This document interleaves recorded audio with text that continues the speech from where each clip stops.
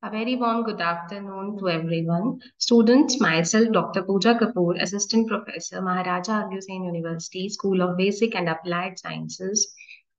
Today, I'm here to discuss with you about filter circuits.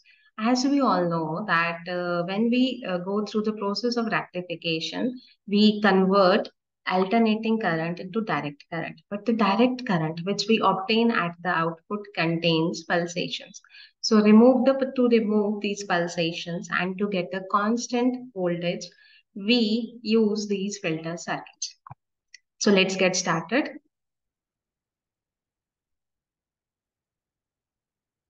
The output of half-wave rectifier and full-wave rectifier is not pure DC, but it contains pulsations.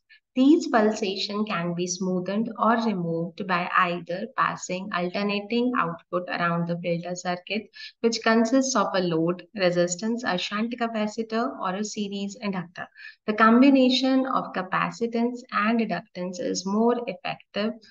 Filter circuit is basically a device which converts the DC component obtained from the rectifier output and allows the DC component to reach the load.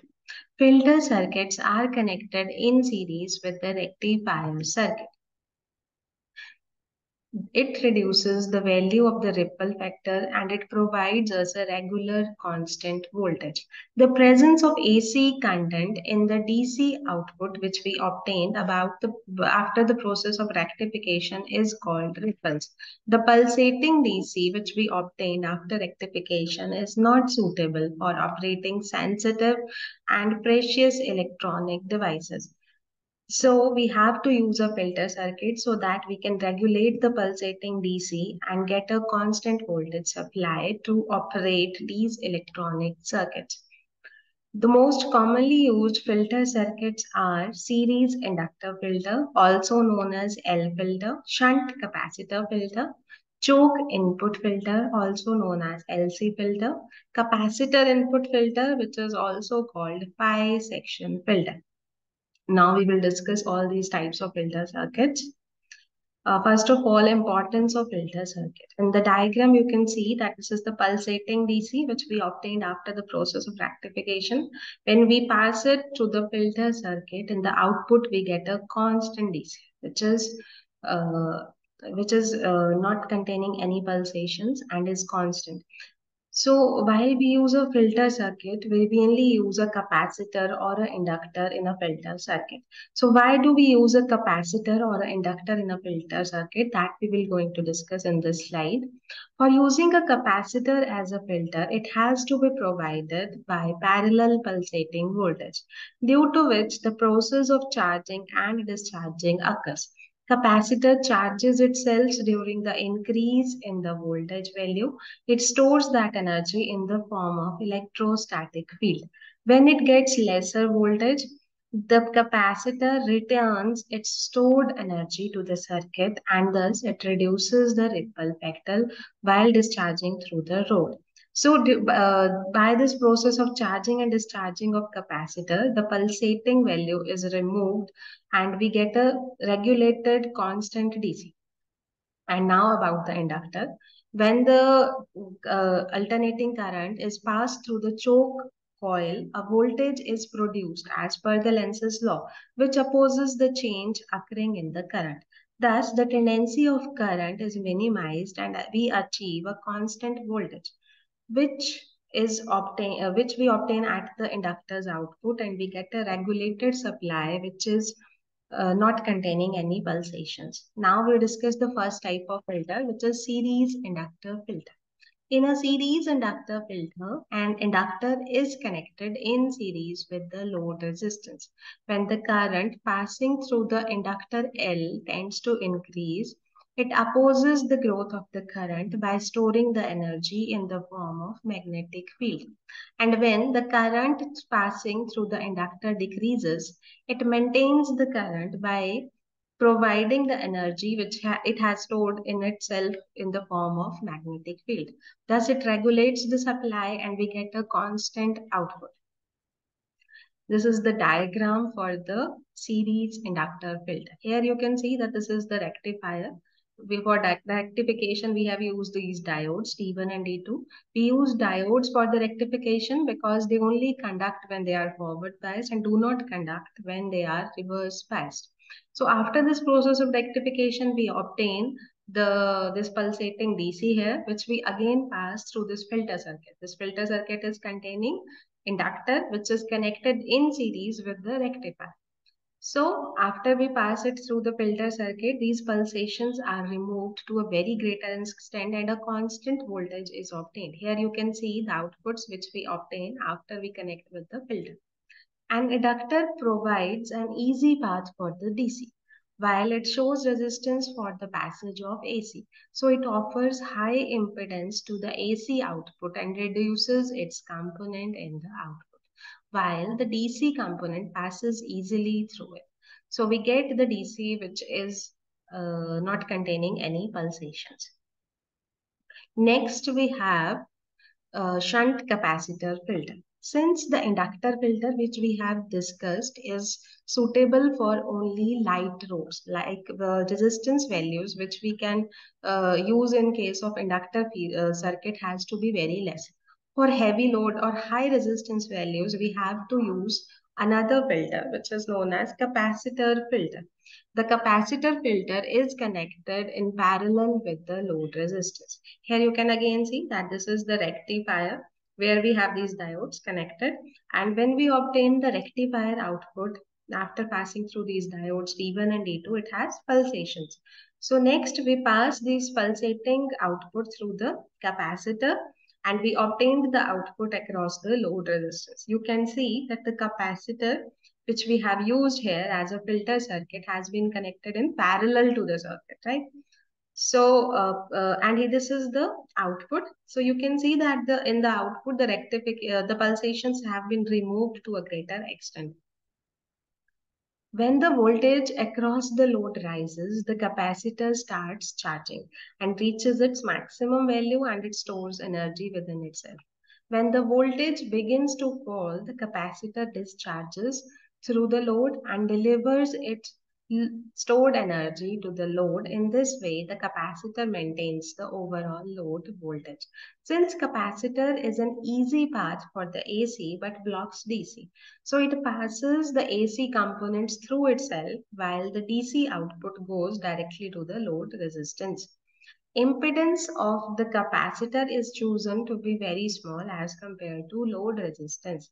The AC component of the output current finds a low reactant pass through the capacitor, so it passes through it, while the DC component is not affected and it passes directly to the load resistance and we get a constant supply.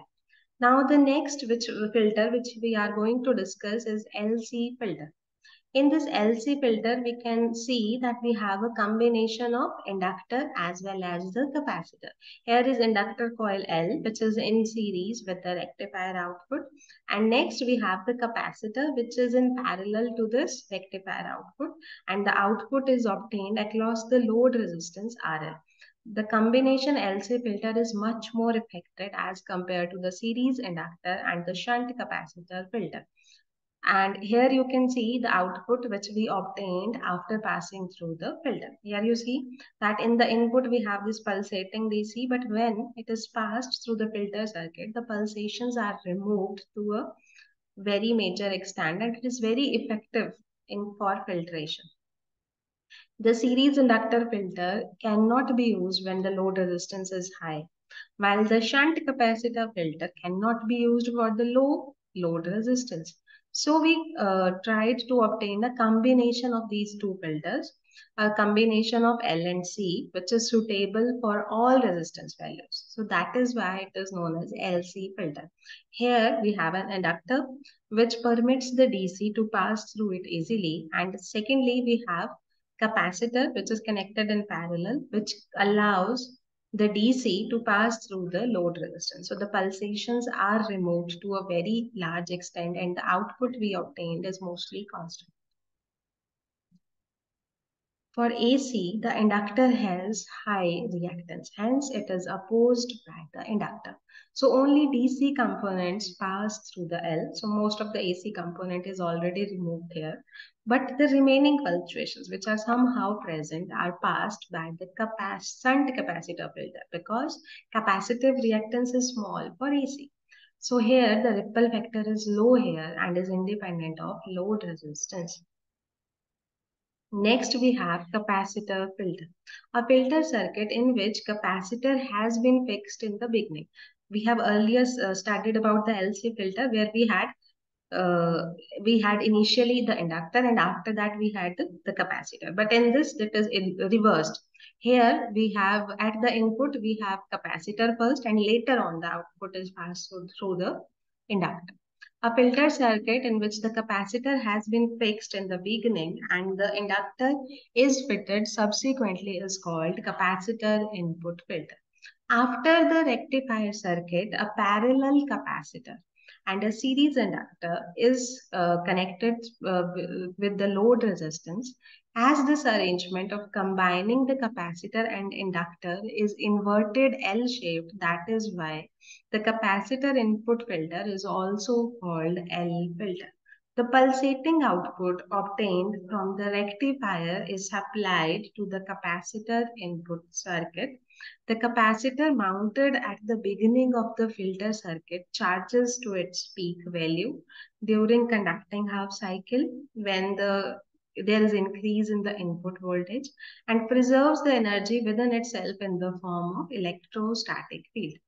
And on the other hand, when it receives the lesser voltage during the non-conducting half cycle, the capacitor starts to discharge through the load and it returns the energy which it has stored within itself.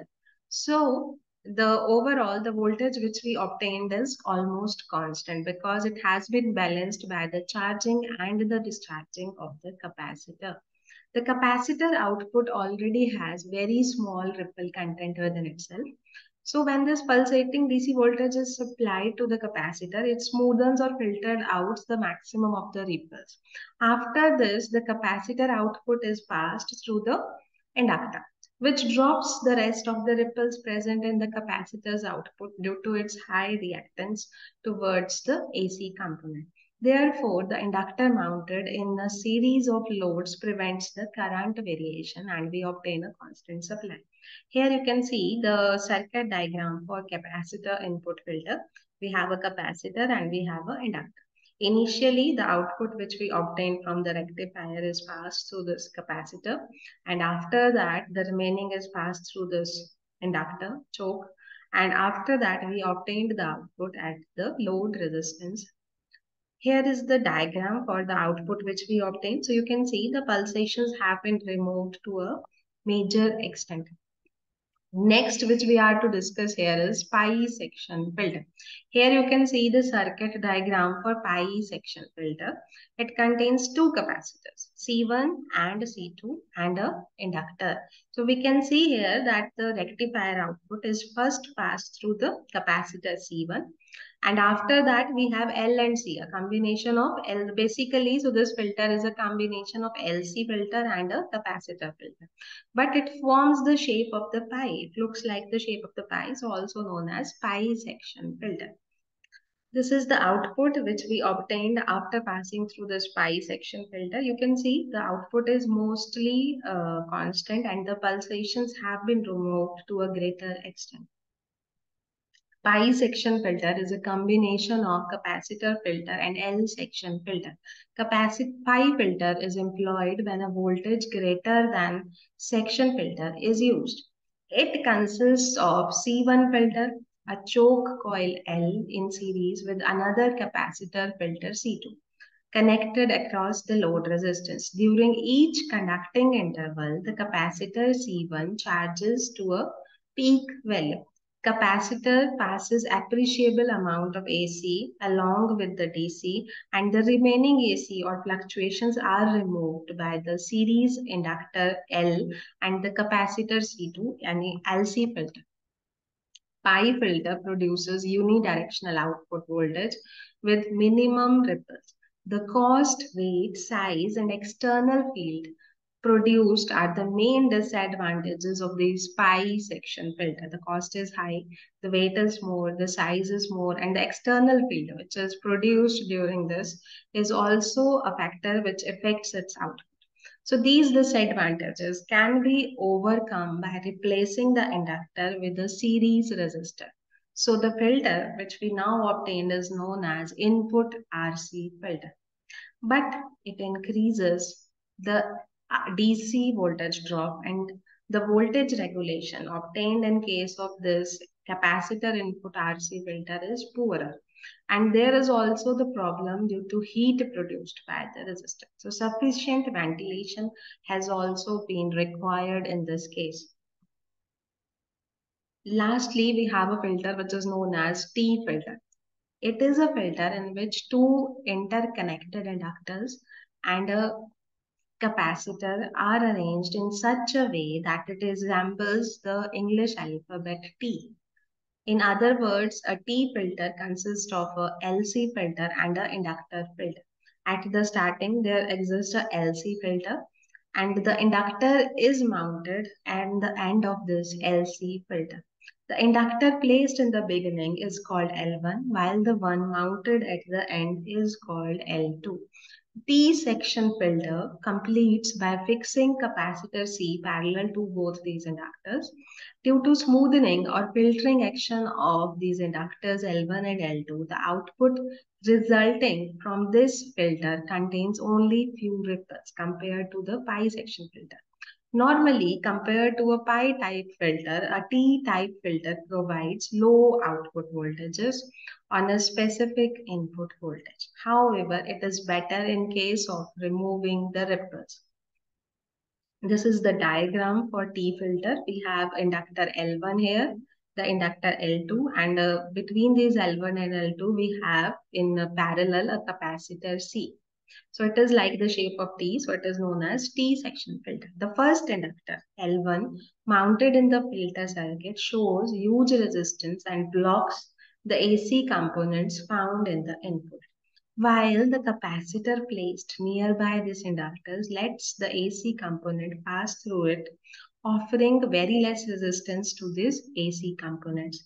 Thus, the ripples vanish to a greater extent in the first half of the T filter or through the filtering action of the LC filter. Despite this, if LC filter's output contains some small quantity of DC components, the inductor L2, which is connected further near this LC filter, removes even this negligible quantity of ripples, and because it shows high resistance to the AC components, and as a result we get a constant output or uncontaminated DC after the passing through the T section filter. There are some important definitions which we would like to discuss in the end of this lecture. The first one is ripple voltage. A small variation in the DC output voltage of a filter rectifier which causes the charging and discharging of the filter capacitor is called ripple voltage. These variation in the output voltages resulting from the capacitor's charging or discharging action are called ripple voltages. The second important term is ripple factor. The ratio of an output voltage DC or averaged value VDC obtained by a peak-to-peak ripple voltage VR in the filter circuit is called ripple factor. Basically, it's the ratio of the ripple voltage to the DC output voltage. A filter which is having a lower ripple factor is considered better in its efficiency. The ripple factor is basically equal to ripple voltage divided by the DC value of filter output, or R is equal to VR divided by VC. So that's all for this lecture. If you have any doubts, you can ask me in the next lecture and I'll surely answer all your queries. Thank you so much everyone for your attention.